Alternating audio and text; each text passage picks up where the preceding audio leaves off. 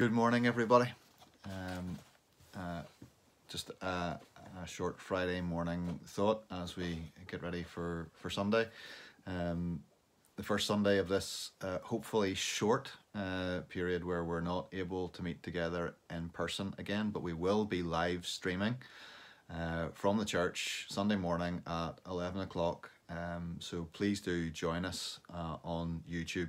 On our YouTube channel on Sunday morning. We look forward to sharing with you even when we can't physically be together in these couple of weeks. From Monday morning, we'll be restarting the weekday morning devotions from Monday to Friday, and we'll be following through some themes of Advent in those weekday morning devotions. So please do catch those on YouTube or on our Facebook page. Also, just a reminder that this evening, Friday evening from 7 to 8, we're going to be responding to our moderator's call to prayer, and we're going to be having a prayer time on Zoom, the first time that Ballygreeny has done this. So if you haven't received a link through the WhatsApp Ballygreeny Helpers group or from an email, then please send me a message today, text or email or private message on Facebook. Send me a message and I will send you the link for that this evening. And also just a reminder that we are collecting Christmas gifts for the Belfast City Mission. They are continuing their gift appeal, but they are not receiving toys this year. And obviously our normal Sunday gift service, which would be the 6th of December, we won't be together in person for. So what we're planning to do is on Saturday the 5th from 10 to 12 you can come and you can drop off toys at the church. There'll be somebody there to take those from you. Not toys, sorry. You can come and drop off gifts at the church and somebody will be there to take those from you. And those gifts can be selection boxes, boxes of biscuits, tins of sweets, gift cards or vouchers, monetary gifts or non-perishable groceries. We'll put details of that on the Facebook page again so that you know what you're supposed to bring. I want to read a passage which I read actually in my own devotions just this morning, and it's Isaiah 52 and just a few verses from that.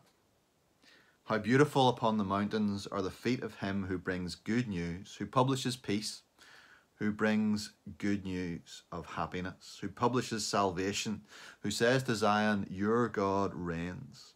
The voice of your watchmen, they lift up their voice. Together they sing for joy, for eye to eye they see the return of the Lord to Zion. Break forth together into singing, you waste places of Jerusalem. For the Lord has comforted his people. He has redeemed Jerusalem. The Lord has bared his holy arm before the eyes of all the nations, and all the ends of the earth shall see the salvation of our God. Those are great words, and they begin with a declaration of good news. How beautiful on the mountains are the feet of him who brings good news. It is vital in these days where the news at times seems so bleak, seems so grim, to know that the good news that we hold on to as Christian believers has not changed, does not change. The good news of peace, where so many around us are anxious or concerned or fearful, is still there. We have peace with God through our Lord Jesus Christ. We have peace in relationship with one another, brothers and sisters who are in Christ. And we can know that fellowship and that love and that friendship from one another because of the peace that he has brought about for us. So we can have that peace, that real sense of transforming peace in our lives. We can have happiness when so many people are sad and sorrowful and stressed and are finding life difficult.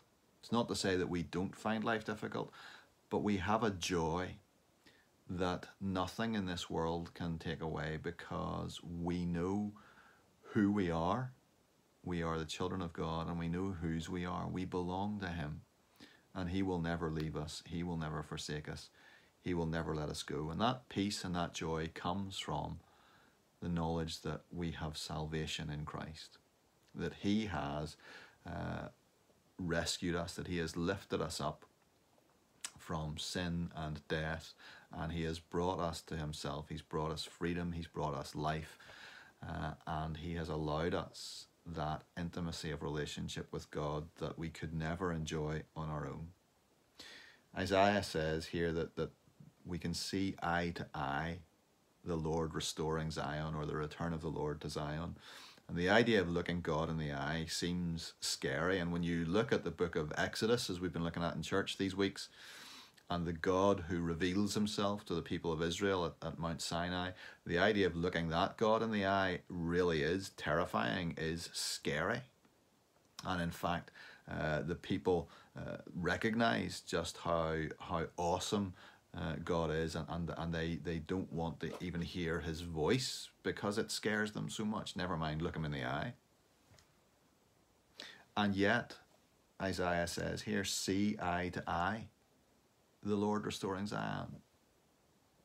We are able somehow to look God in the eye. How is that possible? Because he comes down to us. He stoops down to us. He becomes one of us. When Mary looked in the eyes of her infant son lying in the manger, she was looking in the eyes of God. When the shepherds looked in the eyes of that child, they were looking in the eyes of God. When Peter found Jesus' piercing gaze looking at him in the middle of the courtyard when he denied him, they were the eyes of God.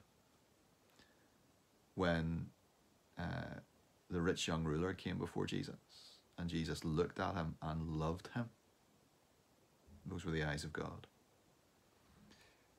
We can look at Jesus and see God coming down to rescue his people.